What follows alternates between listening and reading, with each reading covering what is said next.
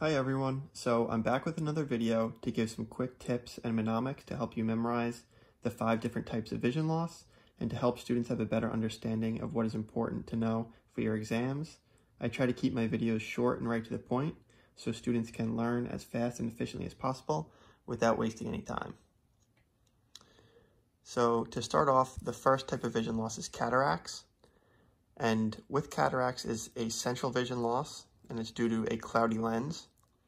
A good mnemonic that you could use to memorize that is it starts with a C, and so does cloudy. So cataracts has cloudy lenses.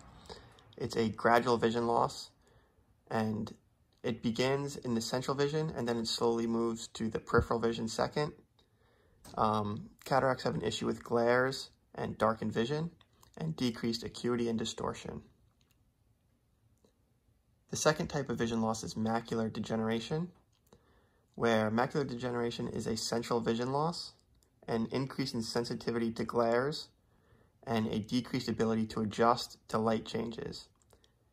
Age-related degeneration of macula. And then the third type of vision loss is diabetic retinopathy. This is caused by abnormal blood vessel growth, and this causes retinal scarring and detachment. Diabetic retinopathy has impaired central vision, and it's like blurry or spotty. Diabetic retinopathy, it's almost like ink blots blocking the visual field is kind of how you can picture it.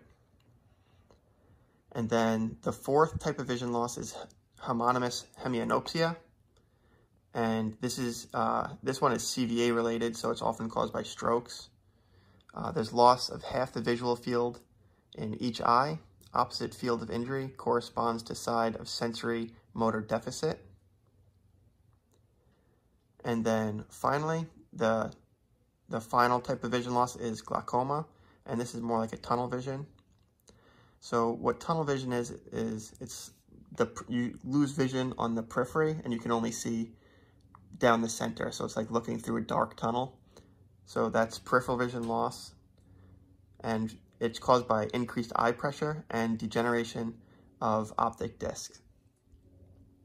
And that's just about the end of this video. Thank you everybody for checking out my video. If you found this tutoring video to be helpful, please leave a like on the video or hit that subscription box. Every like and subscription helps the channel a lot so I can continue to make free content and help you guys ace your exams.